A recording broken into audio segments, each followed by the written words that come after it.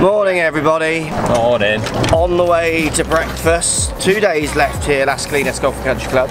Fantastic golf swing this morning from this young lady. I'm going to talk a bit about maybe trying not to overcoach young people, those kind of ideas. Answer to yesterday's question, do you always hook the ball with a strong grip? Lots of people getting this right in the comment section, Matthew. I see a mixture of hooks and I see a mixture of cuts from strong grips. There's no pattern. In fact, you could argue the term strong grip, the weak grip could be discussed. Yeah. What I do see though a lot with what we call strong grips is a decrease in loft, to be honest. That's a pattern, not for everyone. Thus the term strong could still be applicable. Today's question, it's a topical one because I'm testing their full range of golf ball. Let's take Titleist's range of golf balls. Why do they make a full range? Like, what's the point? Post comments down below, let me know. They should hit that thumbs up while they're down there, shouldn't they, man? And that subscribe button. Oh, just tap it.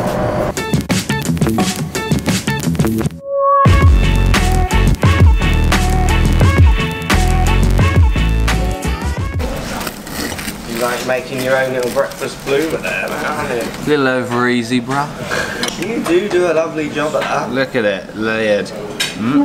So looking at a swing, there's a lot of really good movements in here. What we see is a fantastic pull away from the ball, very strong position at the top, love the wrist angles. Coming down in to hit the ball, she obviously is good at making contact with the ball, and that ball is drawing maybe just left of target to onto it. It's a great swing. Possibly could be a little bit more dynamic at impact, maybe trying to get her off her right foot, but apart from that, it's going to be all skill tested.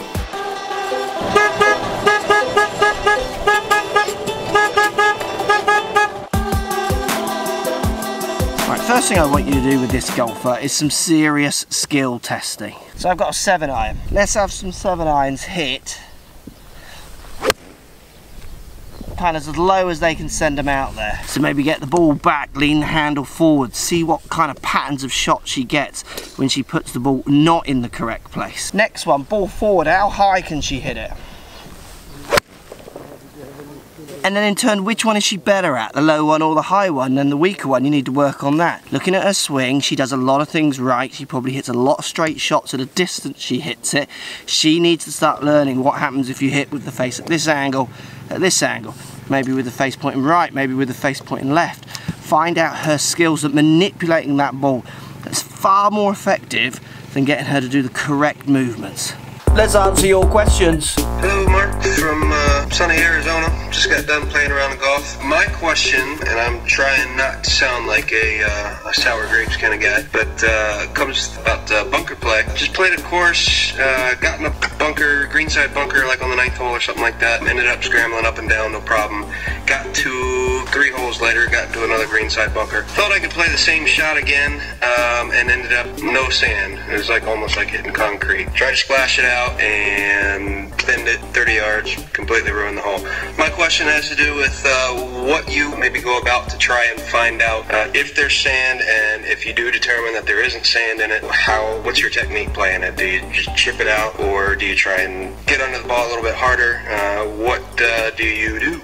Cheers, bro. A common one with golfers about bunkers, on sand or not. When there's no sand under the ball, you can normally see, to be honest. So it's almost like an experience thing. As you walk in, you can see and almost feel it as you just walk in if there's going to be sand or not. And then what you do is accept it's going to come out lower, often a bit faster, sometimes has a bit more spin on it, but it loses height, so it rolls on. So you accept your punishment and you accept that that bunker is the way it is. It's a shame, obviously we'd all want consistent levels of sand in every bunker, but it's just not how it works. I mean, I play some fantastic courses around the world, and even if you get into the face of some bunkers, there's more sand, so you need to adjust. I actually played a bunker shot today on one of the club testings I did, and there was more sand, and what I did is just tried to make a bigger explosion, tried to make sure I didn't just duff it out. So it's that kind of knowledge of knowing how it will react out of those different sands, and try not to get frustrated with it, because you are going to get situations where the sand in bunkers does vary from place to place, from hole to hole. It's how you deal with it is the real skill.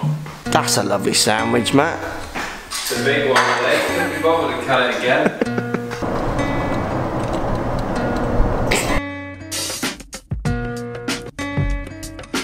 Two things just to finish.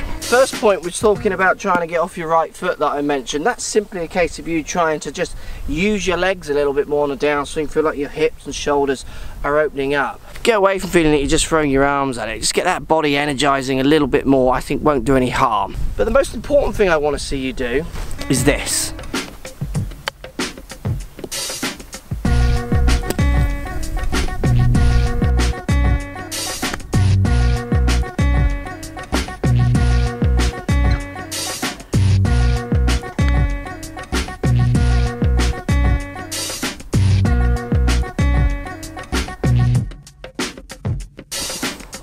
All golfers, especially young people, need to stay creative. Coaching for so many years, I think, kind of dampens down the creative side for golfers. Keeping creative will learn new skills, flopping it high, flopping it low, downhill bunker shots, long putts, short putts, using slopes.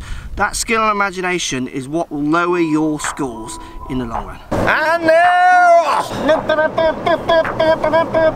not going to toot my horn on this drive. you're going to calm that down. Yeah, I'm going to... Well, we have one day left in Spain. Flying tomorrow night at 9:30. Thanks for watching. Thumbs it up, people. Hit that subscribe button down there. Just subscribe. You get notified. Everyone's happy. Be a bit more sensible in my old age.